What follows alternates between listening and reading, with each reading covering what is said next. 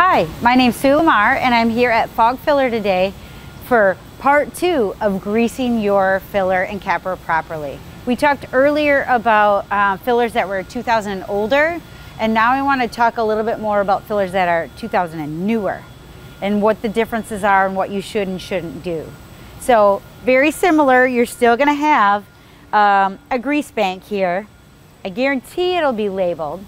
And then because this machine is so big, you're going to have, this is for the filler bowl, and then on the opposite side of the machine you'll have a capper bowl greasing bank as well, right here.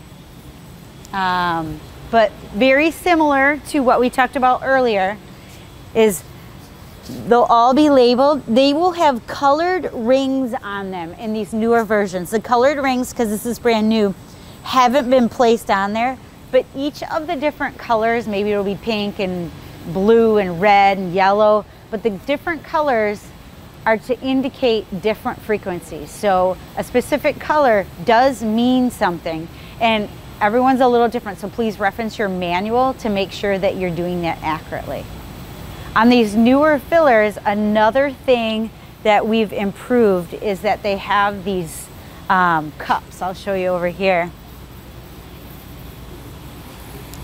That cup right there is a great clean visual for you to know if you've greased it enough. So with a filler capper combination of such a big size, if you're over there at the grease bank greasing, it's best if you have a coworker to come and help you and say visually, yep, okay, you're good, because you'll be able to see movement of grease in that container.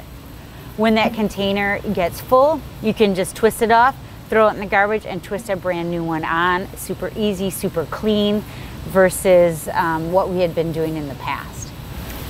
Now we are standing on the other side of this filler that I've been showing you, and what I want to show you is another grease bank, and this grease bank is for conveyor. So it'll grease in specific spots where the conveyor needs it.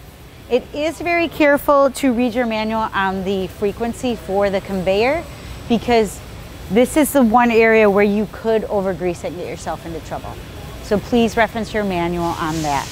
And like always, if you have any questions, feel free to give us a call, 616-786-3644, and we'd be happy to walk you through the process and help you learn best practices for your specific filler. Thanks, and have a great day.